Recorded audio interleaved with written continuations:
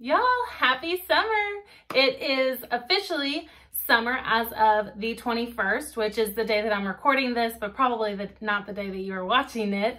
But happy summer, happy Cancer season if you're into astrology. Today we are talking about creating a summer routine specifically for entrepreneurs. But before you go ahead and click off this video saying, oh, I'm not an entrepreneur, wait, because this video may be for you too, boo. We are going over 4 tips of creating a summer routine, and this can be applied to people that have kids and families trying to create that summer routine now that school is done. It could be applied to entrepreneurs. It could be applied to someone who's just trying to navigate that switch from winter and spring work in the corporate world to summer, trying to have fun, but still having to work that 9 to 5. Y'all know what we have to start with. We have to start with a little dance party. I got the whole living room to myself, so let's throw a big one. If you have not stood up and danced in one of these videos before, what are you waiting for? Get yourself a little movement in, get yourself a little energy so you can sit down and take in all of this information.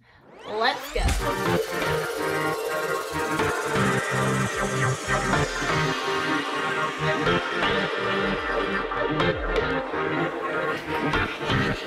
Okay, so here are your 4 tips coming at you hot. Speaking of hot, I don't know if y'all can tell, I am flushed, I'm sweating, I'm still on vacation on Block Island with my family, and it is kind of muggy today. So you get the crazy hair and the sweat, but let's just go with it, okay? So I don't know about you, but summer is my season. Literally, I am a Leo, so astrologically, is that a word? Astrologically?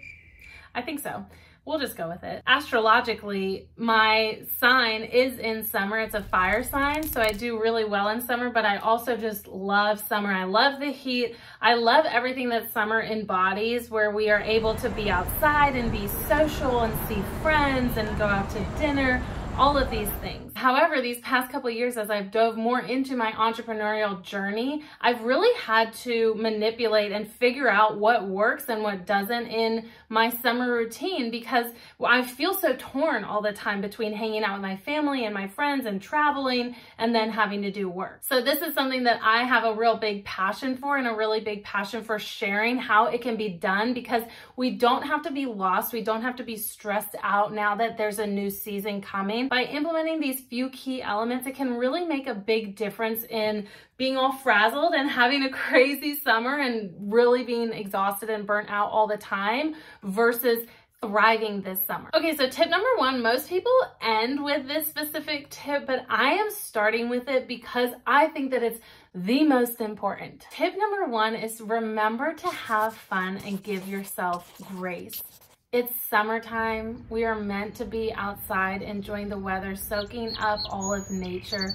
Remember to have fun. There is more to life than work, and I know some of you have different views on that than me, but I am very much a you can have your cake and eat it too personality. You can have fun and get all of your work accomplished, okay? Summer can get very busy and our schedules tend to be very fluid. So being super hard on ourselves and judgmental and giving ourselves a hard time on, oh, you didn't get that done today and you were supposed to, is only gonna set you back further versus giving yourself a little bit of space. You have much better things to do with your time and your thoughts than to beat yourself up. And that's a life lesson there, okay? Tip number 2 is an idea that I've adopted from Mylett. If you haven't heard of him, I'll try to link a couple videos down below, but he is incredible. He has some really, really cool ideas.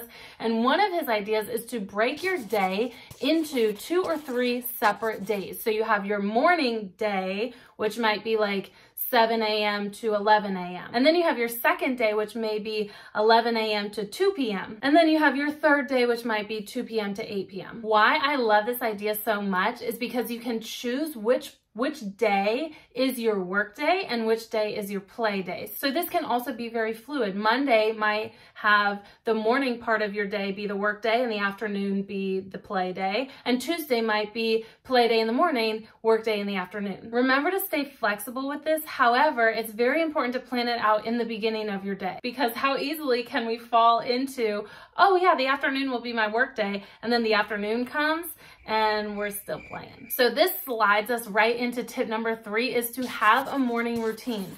I've talked about having a morning routine in so many videos. Here's a really great one to keeping a morning routine. And here's a really great one to what things you can put in your morning routine to stay effective and set yourself up for success. But specifically, I'm talking about having a morning routine to plan your days. What do you need to really have accomplished today? Not tomorrow, not the next day, but today, what's most important? And you need to start with that. It's much more difficult and much more hectic and unproductive if we don't have a plan. Failing to prepare is preparing to fail. Say that 5 times fast and get it in your head.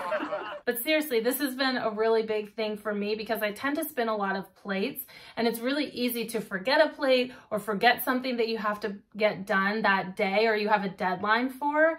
But if you keep a little running tab, a little running list, there's a lot of really great ways to make sure that you're staying on top of your plans and that you're not falling behind or missing things. And tip number 4 is to take breaks to replenish yourself. This may sound counterintuitive to some people, but there has been so much research and so many studies that have been conducted on the efficacy and efficiency on taking breaks. It literally is so important for your brain to have that break, but in the summer it's even more important because we are so busy and we are running around so much, and literally the heat of the summer, the fire season that we talked about in last week's video, there's a lot going on. It's really, really easy to get burnt out in the summer. So taking those breaks mindfully and purposefully, even just a 5-minute break, go outside and walk on the ground, ground yourself. A lot of these breaks would include yin activities. So if you missed last week's video, take a look.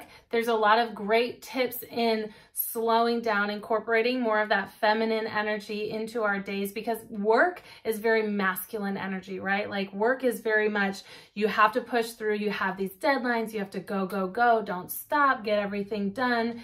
Taking breaks is very yin energy. It's taking a minute to breathe, to recenter ourselves, to connect back to ourselves. But why this is most important is because we're helping our brains be more productive. By resting our brains, when we get back to work, we're more focused, we have more clarity, we have more energy. This is the same idea as taking rest days at the gym, right? We need to give our muscles that time for recovery. Well, guess what? You also have to give your brain some time for recovery too. It could just be 5-10 minutes. I hope that you enjoy those tips in that video. Y'all, that's it. Easy peasy. It sounds super simple, and honestly, it is pretty simple. A lot of these things are just being mindful and paying attention to how we can best set ourselves up and how we can best take care of ourselves, so then we can be the best version of ourselves for work, for our customers, for our clients, whatever you do, and then also for our friends and family and everyone that we're hanging out with and spending time with this summer. If you haven't already, please like this video, subscribe to my channel so you don't miss any of the weekly videos. I have some really exciting stuff coming up down the pipeline this summer, so you won't want to miss it. I will see you next time, friends. Bye.